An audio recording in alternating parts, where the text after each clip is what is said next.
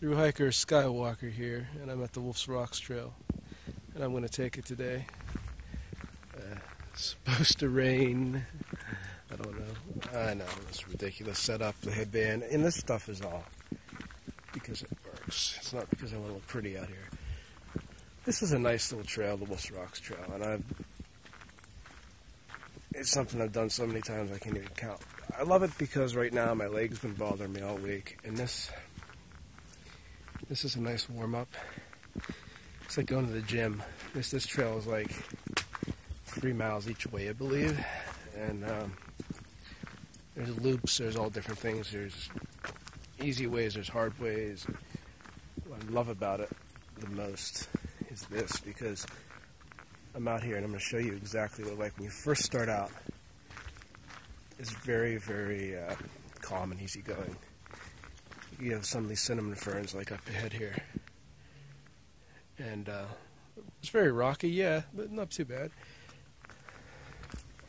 That's the first part of it. We're calling for rain, and it is kind of starting to rain. This is just not even a few feet away from where I was at. You can always tell it's going to rain because the trees, your leaves will turn upside down.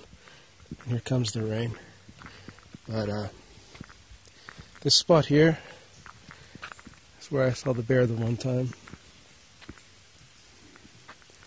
This is going to be a little shower. This is why the bears love it here. All these blackberries. These are more of a ground berry. I assume he's been through here. It's a good food source. This is an old cut the gas well goes through.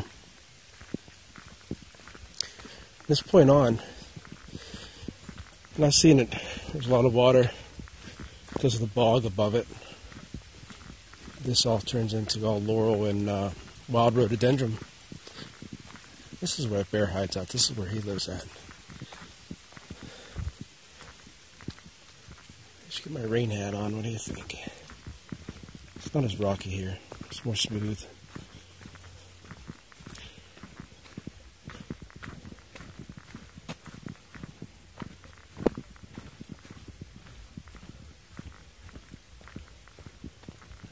All these weird mushrooms like this.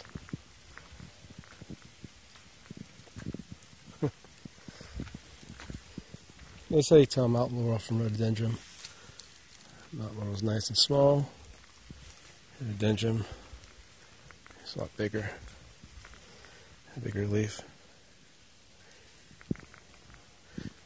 This second area is very boggy, and usually these are all pools of water, and you have to walk around them, and the humidity's bad, mosquitoes are bad. But it's been a dry summer, so I can just walk right through it. All that mud makes for soft ground to walk on. Just take a moment here. Appreciate this mountain laurel and rhododendron forest. The ecosystem that it is. So what do you have? Here's some birds. You can see the mountain laurel is really thick. There's rocks, and you know, if any animal you encounter, it's going to be right there. You're not going to have a chance to react. That's one layer. The second layer, you have these smaller trees, like this here, which is like a ironwood. And then the last layer, the top layer, you have some, what do we see, maple, some cherry, and most of all the white spruce. The story behind these white spruce, what makes them so amazing. And at one time hemlock was, this area was where the king would get the materials for his shipmasts. They're a very sturdy tree. They're the top tree up here, because the hemlocks are all gone. And it's very humid here. And that's why animals like the bears and the deer love it in here, turkeys. But in the same sense, you're walking along, you come upon them without knowing it. It can be an interesting encounter. That happened to me a couple times.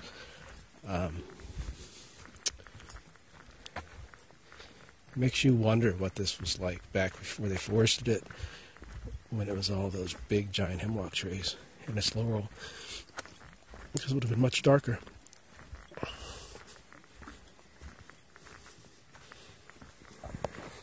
sassafras tree right here. All this ironwood. Makes it very clear that this is the second tier of the forest. After you get past the mountain laurel, you get to this area. This is where all the paths intertwine.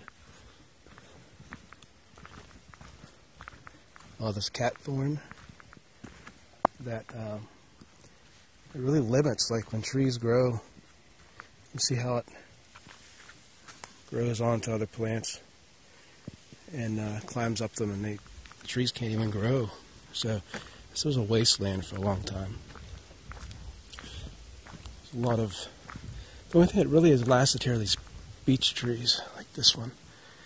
You're going to get into leaving the laurel and get into the beech forest. So you come to this 5-way, and it's the Hobble Bush Trail. This is the Wolf's Rocks Loop. Either one of these will take you to it. This one goes off. It's the Baker Eady Road, the original road that went over the mountain. And melons own most of that, so you really, doesn't do you any good to go back there. But you can even walk that way, and you get to the end, we'll tell you that it's private property. There's a left there you can make that goes to the Bobcat Trail. The beech trees, and I saw a lot of these up in Clarion, some of those big, massive, old-growth trees. That's what this would have been at one time, and that's all that's left is the children of them. The beech trees make nice little roots for you to walk on. You'll see some wild birch as well.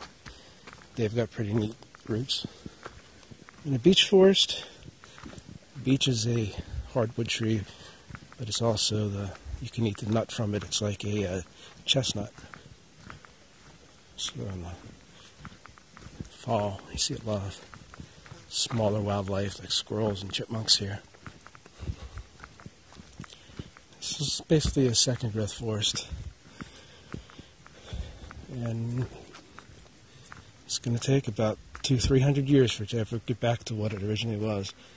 Some of these things, like this cherry tree here, gives you a little bit of an indicator of how quickly some of them grow.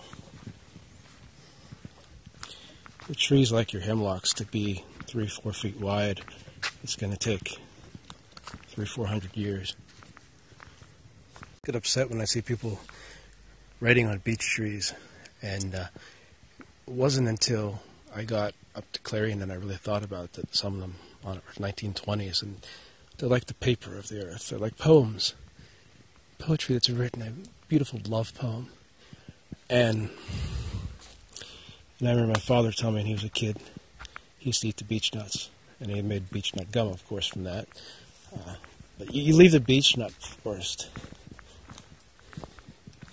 you're in the second bog. And these are all oak. They don't grow as fast. And these are all cinnamon ferns.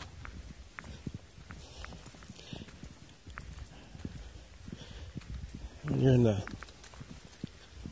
cinnamon ferns,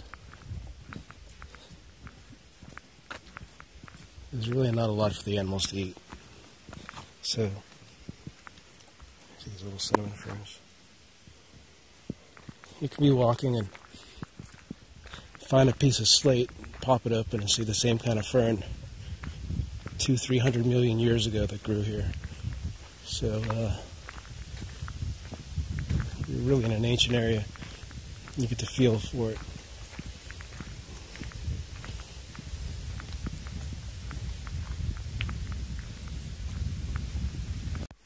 Once you get past that, you come to vast areas that never will grow back. I'm going to cut them, all these trees. We're looking at trees sometimes 5, 6, 7, sometimes 800 years old. And they didn't realize that it doesn't all grow back within a certain amount of time. It just takes centuries. And this is what we're left with. Places like that. You can see for miles. It's not so much sad. I mean, the men who did it were earning a paycheck. You walk into this third tier of it, you start to really get an appreciation of the second side of the forest. It's all like maple and oak. It's grown back somewhat. You get that sense that these men had the best of intentions, and they were earning a paycheck, of course. And he named half these places. But you really get a feel for what was lost as far as being, be it a man that's out in the woods fishing, hunting. One time this must have been amazing game lands. All the wildlife died off. These trees are making a comeback. As long as people give them a chance to grow, you're going to start seeing some things like these big white oaks. This is about 90 years old, so it's about the same age as when it was cut. This is probably one of the first ones. These maples and other trees. There are areas off this trail here that are kind of amazing. I always imagine this as being a place some little gnome would live, like, I don't know, David the Gnome or something. Those little jeebies out there that Joe Root used to talk about.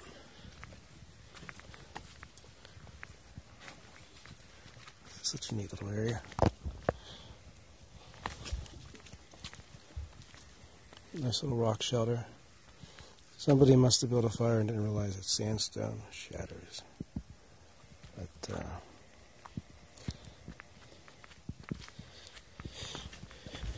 it's a nice little area.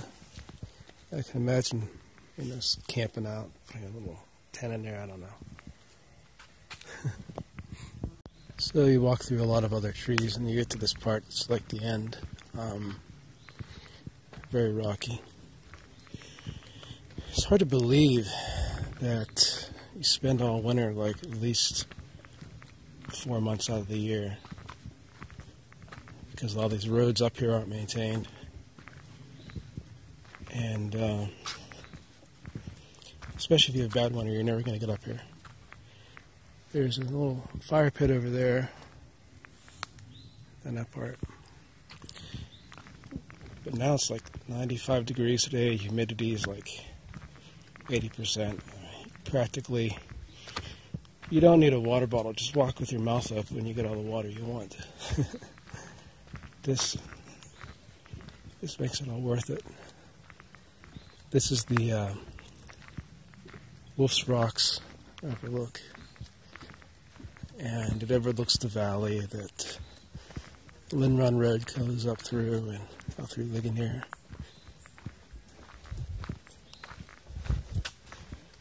I'm always very cautious. There are a lot of rattlesnakes out here, so when you do come out, be very careful and mindful of that. Be respectful. Don't go near them, don't bother them. You see a lot of glaciated rock like this right here where the glaciers went over.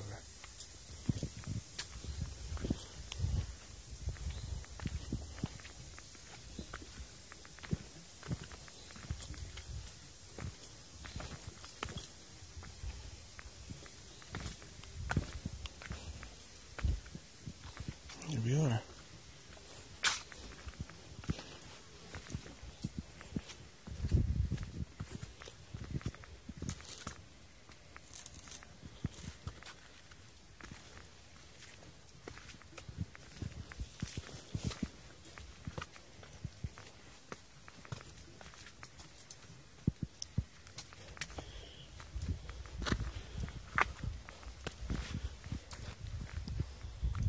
It's a lot cooler here now. See, it's rained and a lot of trees coming. Well, clouds coming this way, she's got trees. Beautiful day. Beautiful day to be out here.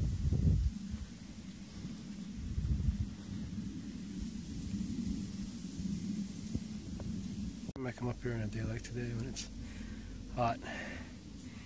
You get the nice cool breeze, it's hitting you. You ever look at that valley? It's like, yeah.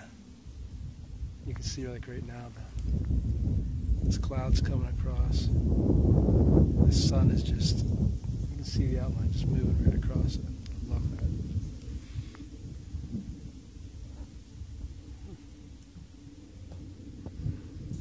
This is my place to kind of